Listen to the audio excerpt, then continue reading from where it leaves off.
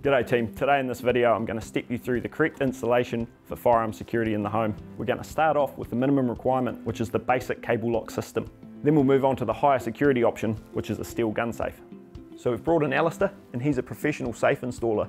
He's going to show us the tools required and the correct installation process. Thanks Josh. To install our cable system we'll need a drill, a selection of drill bits, eyelets and a tool to drive our eyelets in. And what do we need for the safe installation? We'll be needing a drill with the appropriate bit, a wrench or impact driver, some safety equipment and a selection of concrete and timber bolts depending on your install. For more information, refer to the Tari Pūreke website under the Secure Storage and Transportation Guide for Firearms and Ammunition.